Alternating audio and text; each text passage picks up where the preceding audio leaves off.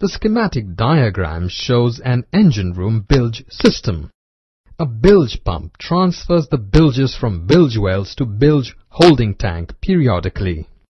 The bilge pump transfers the bilge water from bilge holding tank to the oily water separator for purification.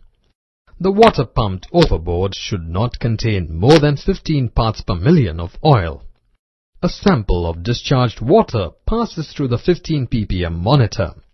If the oil content increases above 15 ppm, the monitor rings an alarm and diverts the bilge water back to the bilge holding tank.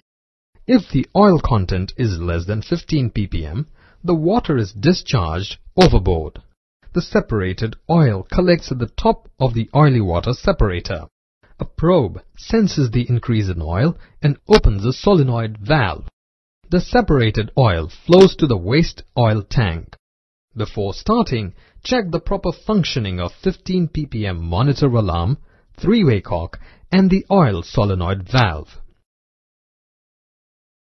Open the C-suction valve, inlet-outlet valves of oily water separator and overboard valve. Start the pump and fill the oily water separator.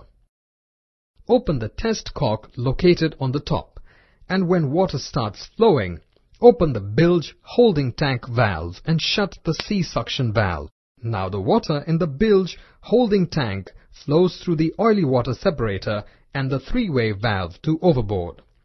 Check the differential pressure across the filter during the operation.